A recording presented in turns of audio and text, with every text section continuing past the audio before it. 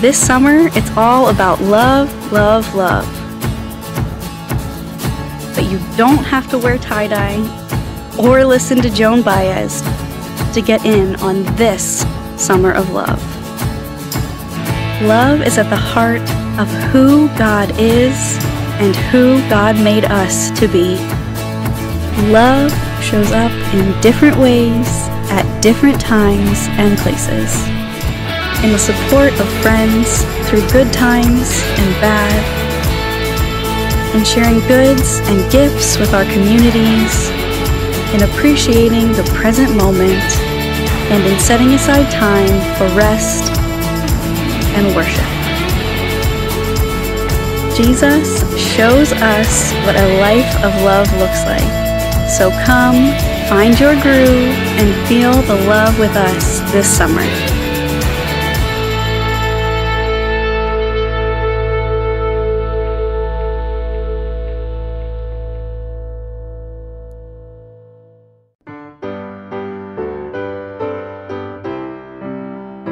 Hello there, Indian Mills United Methodist Church family, friends, and guests. Welcome. We're so glad you're worshiping with us today. Please take a moment to click the like icon or click the link for the check-in and let us know you're worshiping with us. Today, we are wrapping up our Summer of Love series, and we'll be focusing on how we can demonstrate our love for God by setting time apart with God. You are already demonstrating your love for God by worshiping with us today. So let's get ready and discover more ways to show our love for God.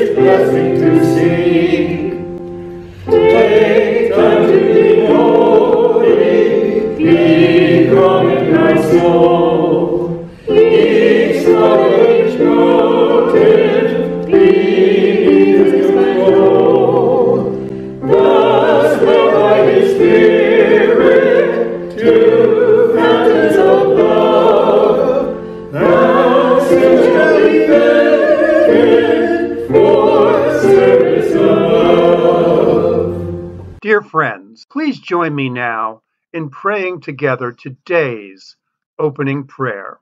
Let us pray. Loving God, we pray for those who need rest from the insecurities of the world. Help us as we worship and find spaces for guidance, renewal, and hope.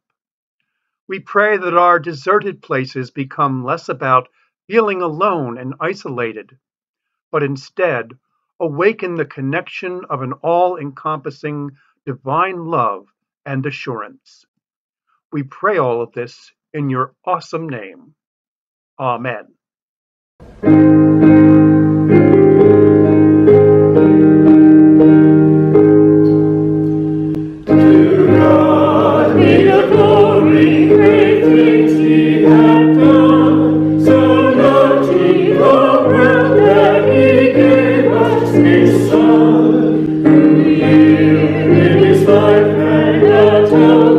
For sin and open the light gate that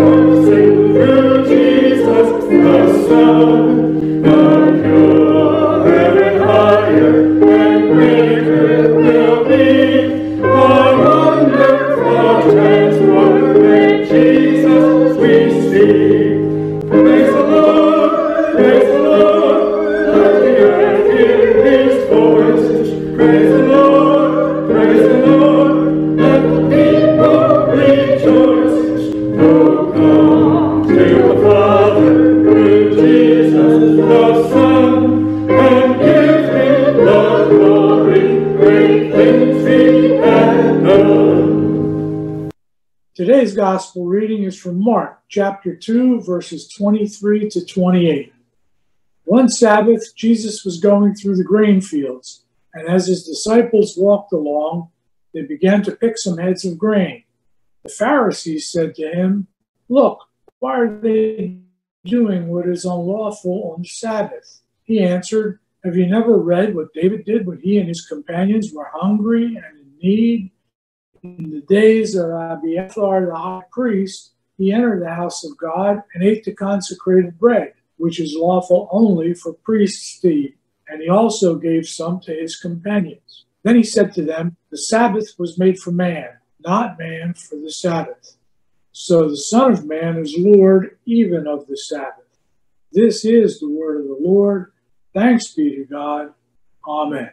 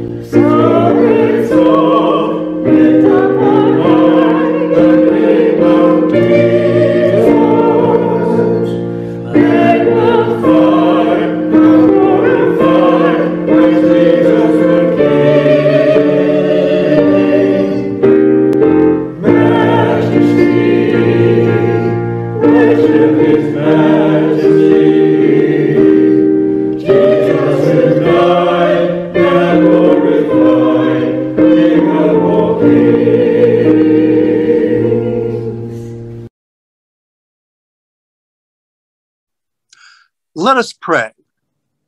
May the words of my mouth and meditation of my heart be acceptable in your sight, O Lord, our rock and our Redeemer. Amen. Well, I've been busier than ever the past 17 months. I've somehow found time for myself because my body, mind, or soul told me I needed to stop, take a deep breath, and pray to God for strength and discernment. I usually sense it as God's invitation to me to observe Sabbath time. Often I find myself refreshed and renewed by spending that time with God and better able to do my work afterwards. While that's helpful, I really believe a vacation or retreat for me is even more helpful. I must confess I feel a little envious when I see family, friends, and colleagues posting pictures on Facebook of trips to the Caribbean, Hawaii, Disney theme parks, cruises, or even short trips to Six Flags, Hershey or Dorney Park, the Shore, the Philadelphia or Cape May zoos, or camping trips. Most people are smiling in those photos and they look refreshed and even younger. However, due to COVID-19, finances, and schedules, it's pretty hard for us to make plans for getaways. So I rely on taking breaks from my tasks by taking time for prayer, physical exercise, calling mom, talking with Debbie or Greg, walking the dog or playing with the cat, or going to our cottage in South Seaville. Shopping for Greg's birthday gift and taking him to dinner last week refocused me away from my work and gave me an opportunity to be refreshed and renewed once again. One of my family members seldom took vacations until recently. He stresses and worries about things like I do. But now, every summer, he and his friends spend an entire week on a spiritual retreat. He always returns happier, healthier, and he looks much more vibrant and younger. Jesus said that the Sabbath was made for man, not man for the Sabbath. In other words, God created Sabbath for our renewal and well-being, not to see if we would comply with God's rules. But the Sabbath had become a strict, rigid, and demanding practice by Jesus' time. Jewish people were forbidden from doing several hundred things on the Sabbath. Jesus confronts religious leaders many times throughout the Gospels regarding the Sabbath. For Jesus, the Sabbath was not meant to be a gloomy restriction, but a time of sharing, healing, love, and grace. I feel depressed when people say that besides church, everything else should be closed on Sunday and people should stay home. You see, as a child, staying home with family on Sunday meant staying home with my dad and eating Sunday dinner together. Mom always cooked a good meal, but the menu wasn't always what kids enjoyed. My dad, who could be charming one moment and throw a temper tantrum the next, would often do the latter at the dinner table, creating much indigestion.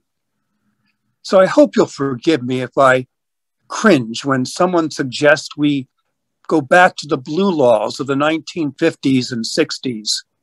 And I pray that we will experience the Sabbath as it's truly meant to be experienced, to be for our joy and our well-being.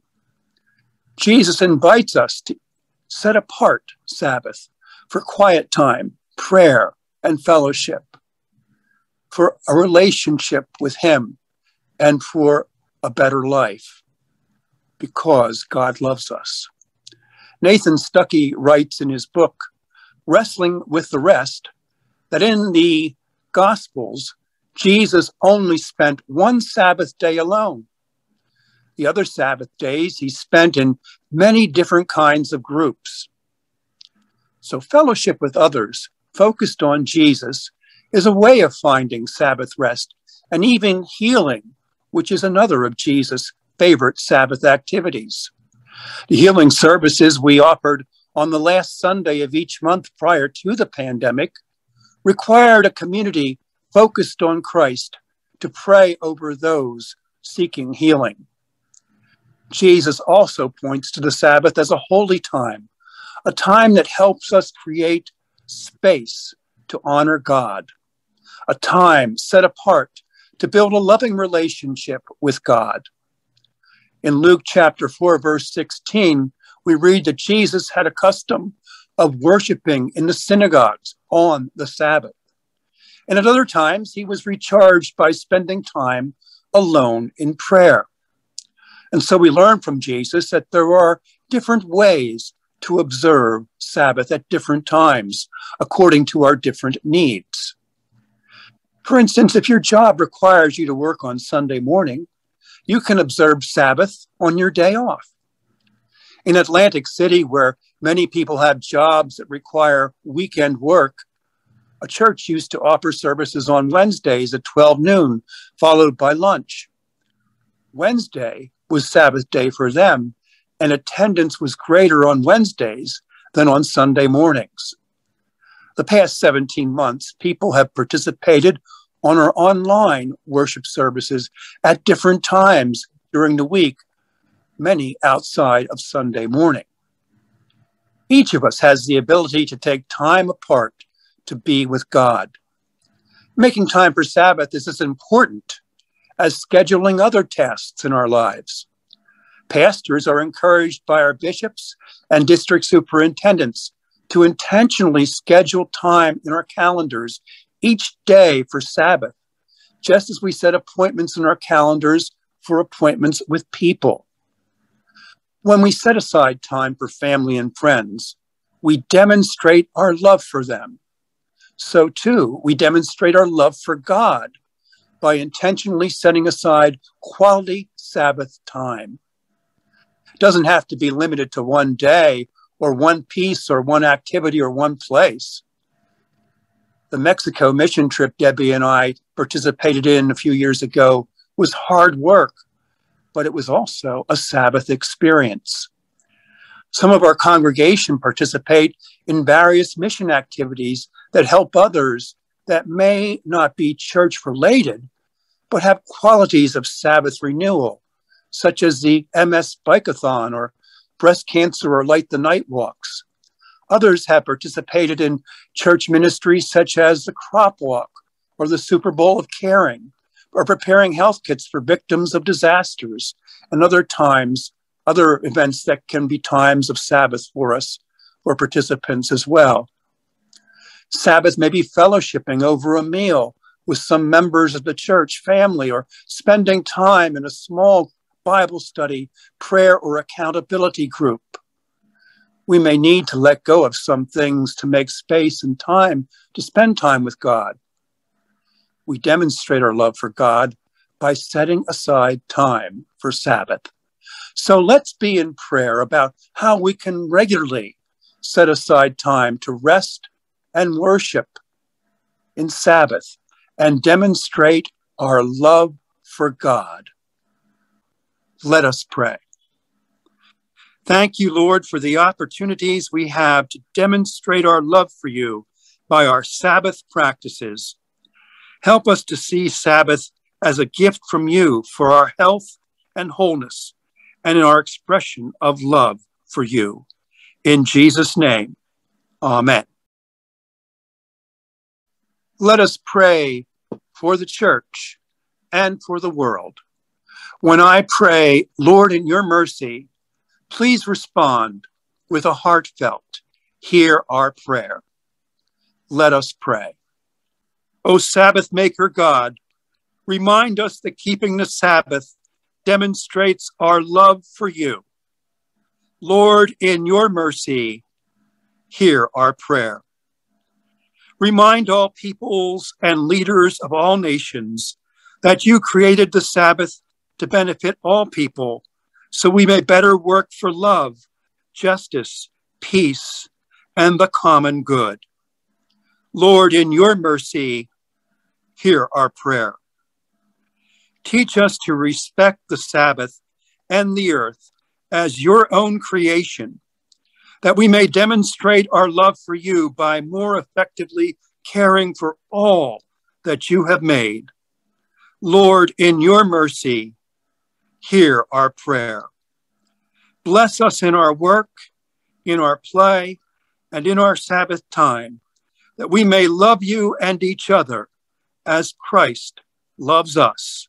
Lord, in your mercy, hear our prayer. Comfort and heal all who suffer and who need Sabbath rest, including those we lift up to you either silently in our hearts or aloud in our homes.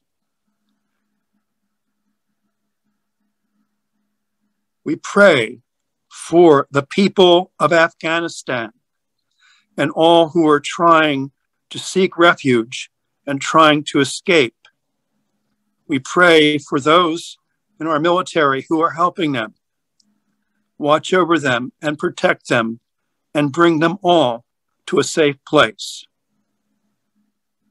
We pray for the people of Haiti who have suffered through storms and through earthquake.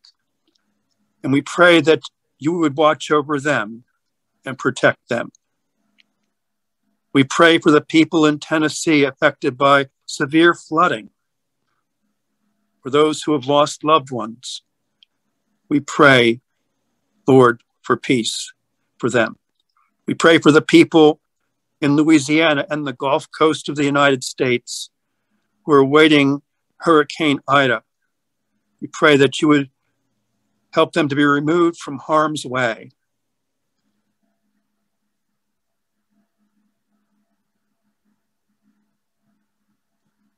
Renew us in our Sabbaths to more effectively offer your healing grace. Lord, in your mercy, hear our prayer. We commend to your love all who have died.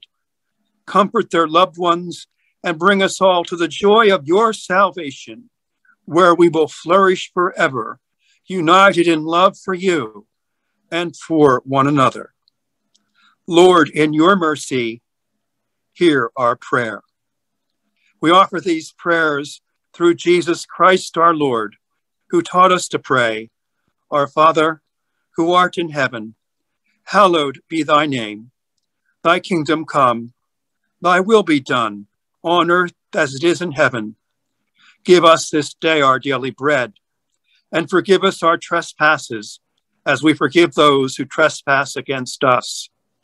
And lead us not into temptation, but deliver us from evil. For thine is the kingdom, and the power, and the glory forever. Amen.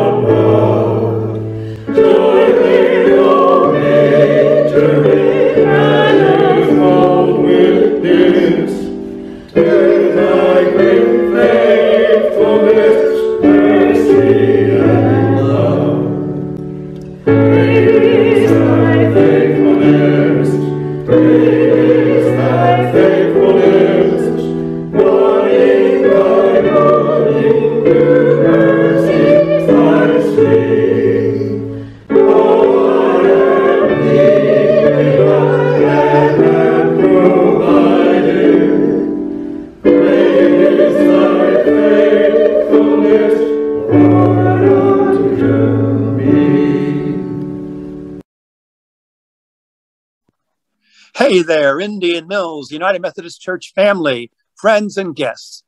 Thank you so much for worshiping with us today. We pray that you have been inspired by our time together in our Summer of Love series.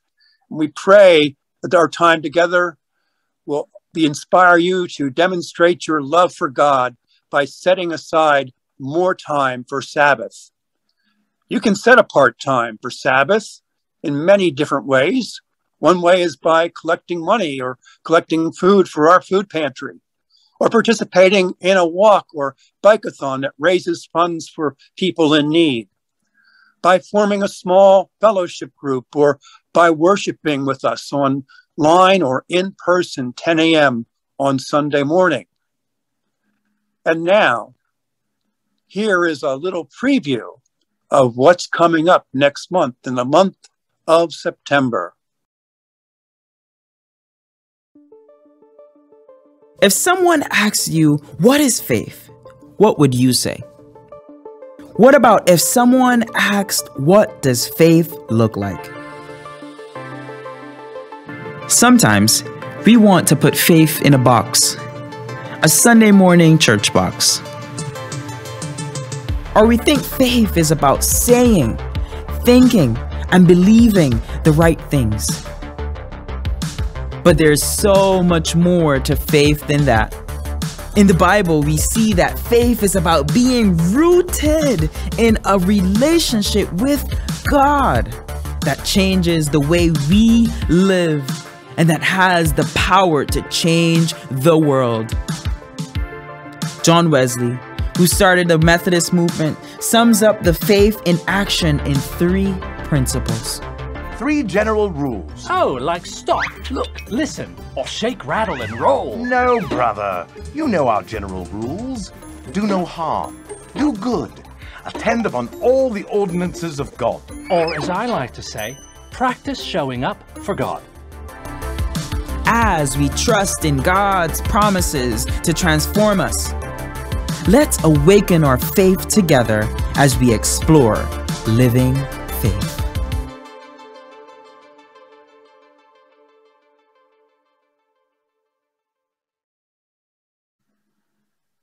We hope you'll join us in September for a Living Faith series, and hope you'll be joining us next week. And remember, God loves you, and so do we at the Indian Mills United Methodist Church.